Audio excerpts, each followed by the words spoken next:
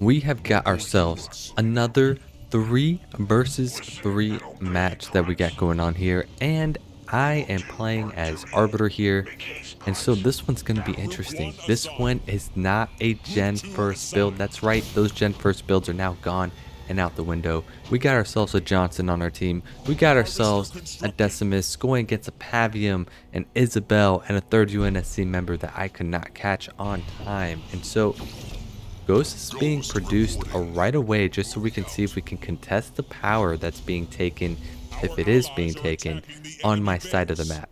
And we're going to see what it's like to be an aggressive Arbiter player. That's right, I love being aggressive with RB. It's one of a great leader to use in general to be able to do so because elite enforcers are just so strong. Can they be countered? Yes, but suicide grunts will take you a long way. Not sure if I'll be using suicide grunts, but we'll find out. And with that gen being upgraded and the fact that we were able to take out those marines, we're now able to get free power on that center of that map on my right hand side, which is going to be very nice.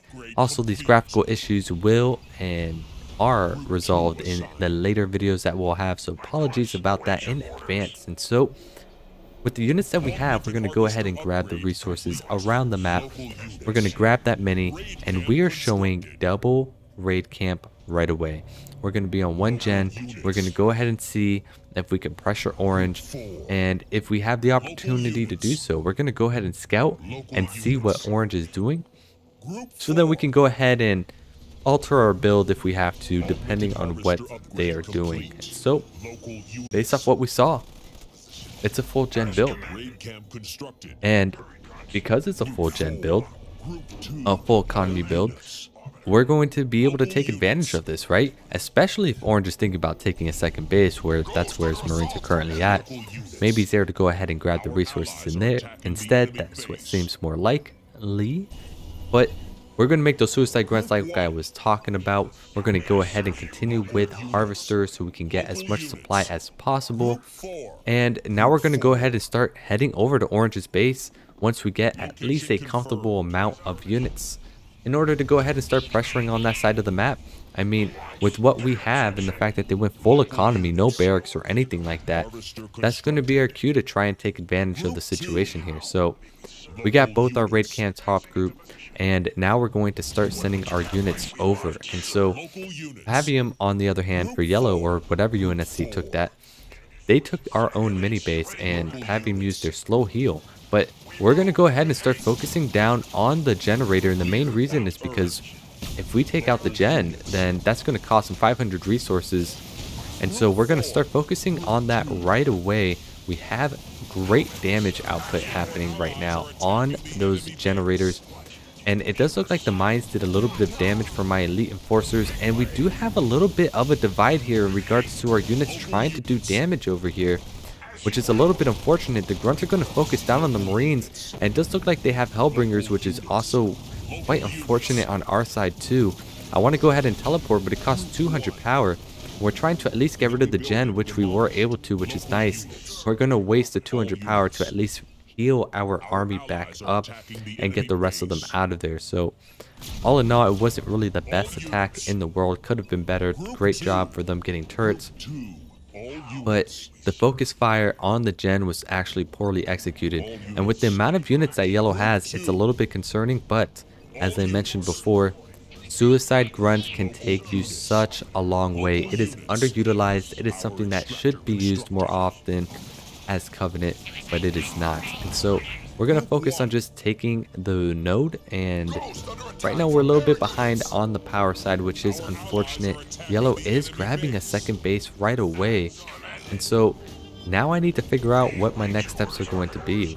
I mean, I can't really pressure orange right now. They got 2 turrets in the back, and we still don't know what's happening with yellow, so I just need to be active, keep making at least units with the supplies that I have, try and see if I can grab a second base. And here comes yellow with the massive amount of infantry and hellbringers. A ping is happening by light green, which is me, to go ahead and let my teammates know about the situation. And so Great Vortex Lightning is coming down. We definitely have snipers being set up as well. And now my Suicide Grunts will be coming in for the flank from behind. which is going to be nice to see. And so first round of Suicide Grunts come in. Oh, and it just took out a lot of the infantry. And we're not even done yet. Suicide Grunts come in and finish almost the rest of them. A lot of them are in red, which means we're going to be able to clear out what is left of yellow. So just a beautiful flank engage that we had going on here. And yellow just lost everything that they had. And so now we're going to start clearing out the mini bases in order to try and capitalize on the small victory that we have gotten. Now, granted, we're still stuck in Tech 1. And so that is something that we're going to need to improve on. But now we can start focusing on the power nodes because of the fact that we have this area of the map in our control. And so turrets are going to start being made in order to help protect my base because we have no idea what orange is going to be doing. We were able to kill that mini base, and now we can start focusing on the power node. And so now we're going to see if we can attack elsewhere. We have light blue shifting over to red. We do have some pesky Hellbringers that we have to go ahead and deal with. And we're finally going to get enough power to go ahead and get the Hellbringers get to Tech 2. And so we're going to try and focus down the turret with the elite enforcers that we have. And then we're going to try and just do some damage over here if possible. And so engineer has shown up, but we do have enough to go ahead and deal with this. We are going to put some elite enforcers in the bunker because that's going to be a nice play as a whole. We're going to teleport to the back because they did an ODST drop. We're also going to get plasma drop. I forgot the name of it. My apologies for that. You know what it is, let me know. I mean, I have been playing Arbiter for a little bit, but you know, some things just go past. And so there goes our ability. Plasma bolt just came to me right now, and we were able to continue doing good damage against these turrets, which is nice to see. A slow heal is coming down by the Avium, but we're going to just focus down on the harvester, and that's going to at least do a little bit of economic damage. And we're going to start making some hunters now to get ourselves ready for any type of vehicles that do show up. But right now things are looking at least a little bit better in regards to the economic damage. Still lots of Marines coming from orange, and we're going to focus down on that extractor to see if we can go ahead and take it out. And if we can, that's going to be at least a huge boost for us. And we're going to still focus on just producing more grunts, and we're going to go ahead and keep producing some additional units anytime that we can. And so turret is going to be taken out. We got rid of the gen.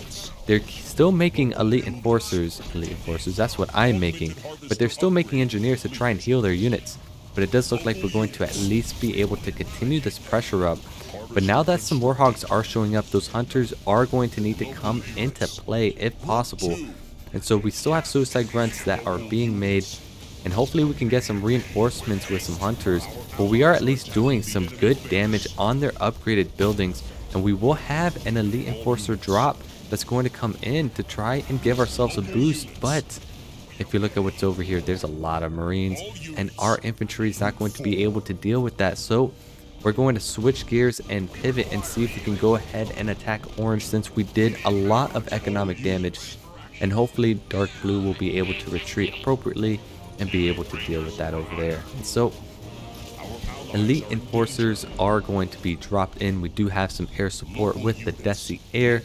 Our teleport is ready to go if we need be. So now we're boosted up incredibly well, and it does look like orange's base is going to be taken out pretty fast. And yellow's starting to get a good amount of warhogs, but has been pushed back a little bit on that left hand side. And now here comes orange with a bunch of Marines as well, and trying to get its armory up. And so we have to be a little bit careful to make sure we don't get squashed here by both yellow and orange. But I'm just going to go ahead and keep on pushing this side to see if I have an opportunity to do some more economic damage if possible. We're also hopefully not going to have a hunter deal with that, but we have some snipers that are coming in on us. This is going to be a little bit of a problem. We don't really have the army comp to deal with snipers right now, but we're going to go ahead and focus on the main base and split our suicide grunts a little bit back.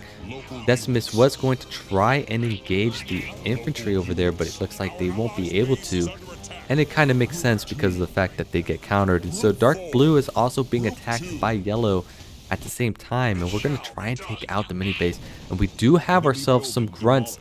Our suicide grunts are going to come in for the flank. This was perfectly set up, But we do have ourselves a teleport to get ourselves and our army out. Suicide Grunt did a heck of a lot of damage. But unfortunately, I wasn't paying attention to that little carpet bomb that ended up coming down. And I took a lot of damage because of it. But we're still making some Suicide Grunts, which is very nice to see. We're going to go ahead and keep doing some work on the expansion base by Pompey Boy.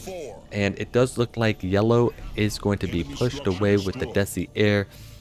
And so now we're still in an interesting position, which is the fact that we have orange on one base. Desi Air is starting to get a little bit bigger on our side. And we were able to reset a little bit of yellow's army. But the question is, where am I going to attack next? I think the play here is to go ahead and hit orange.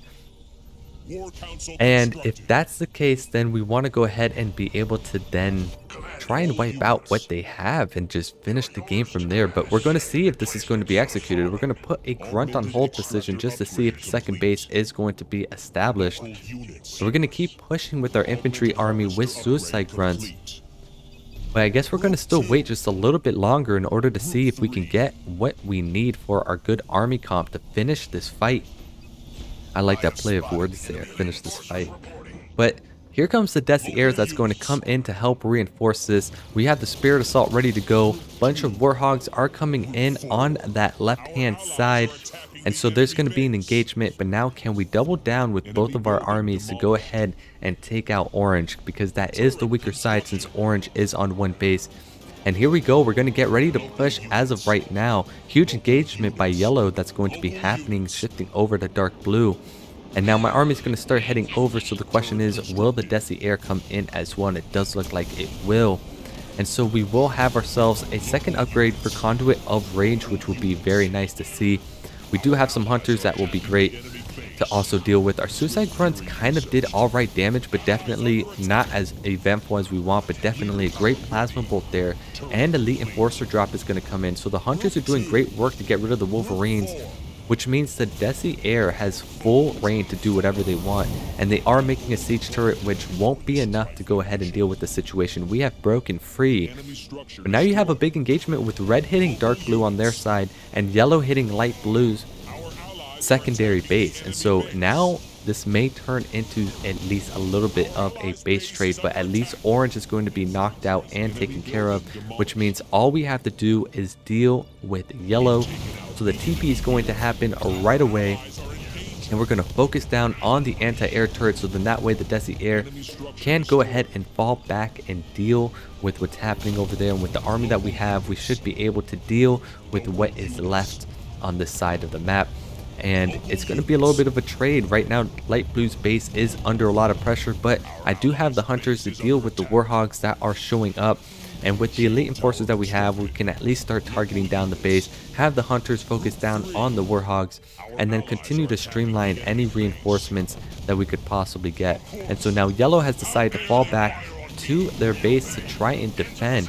And here comes that Carpet Bomb. It's a very big hit right there, but we're still going to be able to get rid of the units and get rid of all the anti-air turrets, which means once the Desi Air shows up, we're going to be able to finish the rest. And because his units were more streamlined in for reinforcements, it just means that they weren't able to go ahead and do that big attack. But Ghost of the Machine ends up being called, but all of a sudden Pompey Boy ends up being eliminated, which was orange if I'm not mistaken. And it does look like we are going to be able to take out Yellow's expansion base, which is nice to see as well. I'm going to start getting away from those machines because we don't want to go ahead and take those out. Those are quite necessary in order for us to finish what is left of Yellow. And now we're going to get ready for one more push, really. Red is on one base, and there is that disconnect. The fact that they lost orange hurt them a little bit too much, ends up self-destructing, and now all that's left is to deal with red. And there's going to be plenty of air to go ahead and deal with that. The base is going to be focused down, and I am going to slowly be getting rid of the units over there. And red actually has a pretty nice air comp army, focusing down on dark blue, and dark blue's army isn't really good enough to go ahead and fight that engagement. So honestly, this was a very interesting battle. We could have collapsed on either lane, but the base is going to be held, and I do have a mass stasis. And so All in all, this ends up being a victory and hopefully an enjoyable one at that. Definitely tried to be aggressive early on, but those suicide grunts definitely were nice to see. I went 44 for 70 with the Arbiter, which is nice to see. Won that power game. Our Johnson went 16 for 33, and our Decimus went 7 for 38, which is everything that you want to see right there. And there Isabel did very good on the economy game. So hopefully you enjoyed the match. If you did, feel free to hit a like. Feel free to subscribe if you haven't already to enjoy more of this commentary video. Leave a comment on what you think about the game as a whole or any improvements. As always, trying to get better. And with that being said, enjoy the rest of your day, week, hour, or second, and I'll catch you in the next commentary video.